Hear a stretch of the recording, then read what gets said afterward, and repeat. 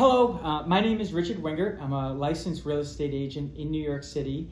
And today we're going to be speaking with Stephen Ebert, attorney, a partner with the law firm of Casson & Casson, LLP, and a well-respected real estate practitioner in New York. He's also a co-host of the weekly radio talk show, Eye on Real Estate. In the following segments, we're going to see a bunch of questions being answered by Stephen, and I can't thank him enough for giving me his time, and I hope you all enjoy. Feel free to comment and let me know what you think. Hey Stephen, I want to talk about mortgage agreements. I have a client and they're about to purchase a home, and they want to know, so what are the terms and what do they mean?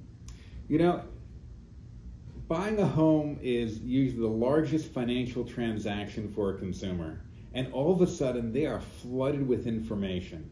They're trying to understand rates, they're trying to understand product, and things are thrown at them. You know, and in fact, one time I remember years ago, I saw a letter from a bank that says, you have our approval, and it's just as good as having the cash in your pocket. And that was before the consumer even picked out a property. Well, that letter went way too far and should never have been issued. So what are the things to look for?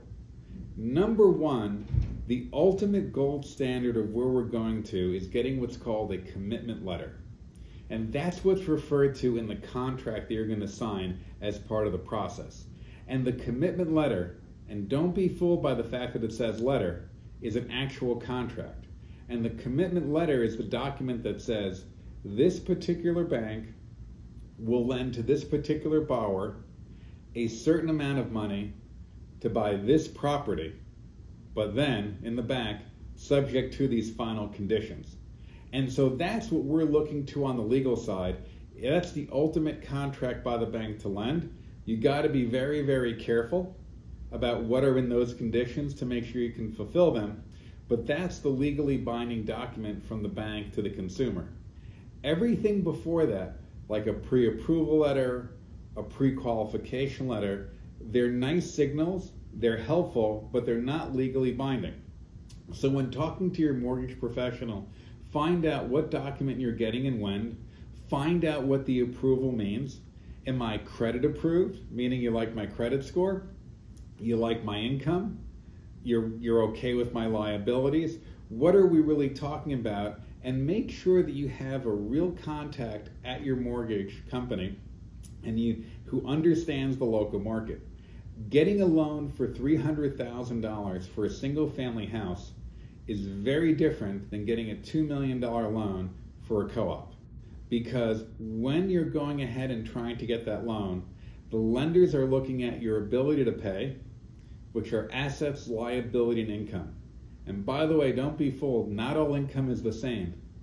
Salaried income, commissions, bonuses in the discretion of an employer, stock options, they're all different. Very important to understand that. Your willingness to pay. What's your credit history? Do you have credit history? Right? For some of our younger first-time home buyers, they paid everything with cash. They might have a low credit score, not because that they're risky, but because the banks don't have a relationship and know them. So make sure that you build and maintain your credit. And the last part is security of the asset.